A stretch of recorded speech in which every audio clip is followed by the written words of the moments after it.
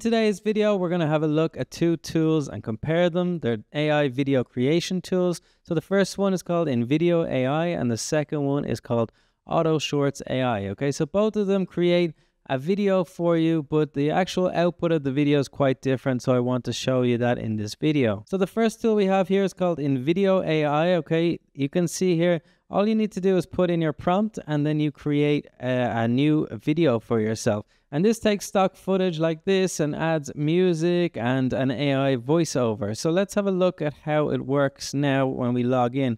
I'll leave links to these tools in the description and the first comment so you can sign up when you want. So this is what InVideo AI looks like inside. Okay, all you have to do is describe the video that you want and then you can generate it afterwards. So I'll just have a look at some of the videos I've already created. So this is one of the videos I created here. You can also edit it or use this magic editor here to just change any part of it you don't like, the voiceover, the script, the stock footage, the music, all that stuff. So it's pretty easy to use. Just you can also go in manually and say, okay, I don't like this one, I don't like that one, don't like this word. You can edit the script and choose new stock footage or rewrite it as you wish. So it's a really, really cool tool for a faceless YouTube channel. There are some really cool channels that do this, and you can see it has 1.2 million views. Okay, so you might not be able to get this quality from the tool, but this is just some inspiration for you. This is a completely faceless channel. This is probably the same, right? It's got 4.3 million views. Okay, so try to use this as inspiration, and let's talk about AutoShorts AI.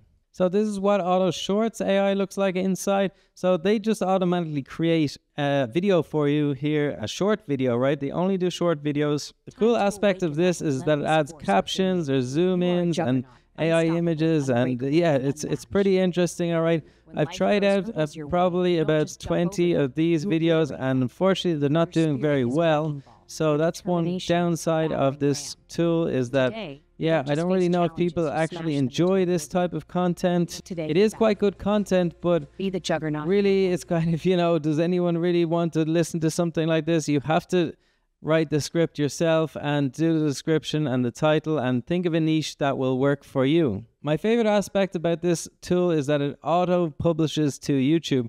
So I publish a video, a short form video every day with this tool. I don't need to do anything at all, okay? Unfortunately, that's kind of the downside of AI, right? If you just let it do its thing, it's not really going to be able to create something really unique and interesting that people want to watch. AutoShorts actually make some shorts. You can see some examples here. And yeah, some of them don't do very well, but look, as you can see here, this one has 10K views. That's pretty crazy. So I think this is about Greeks and Romans or stuff like that, is it? I'm not too sure.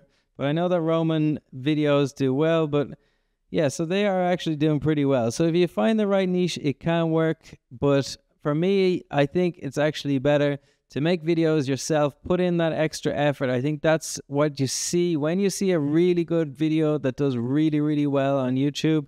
It's usually because there's a lot of creativity, and you know, AI is a tool, right? So we can use something like this, but I think we have to add our own special knowledge and experience to it. So that's my comparison of InVideo AI versus AutoShorts AI. They're quite a little bit different, right? If you think about it, this one is mainly about the stock footage, right? You're not going to use that. In this case, it's more AI images. So yeah, it's going to be for more dramatic stuff, and this could be better for more educational content. I think that's the main difference with these two tools. So check them out in the first comment down below, and I'll see you in the next video.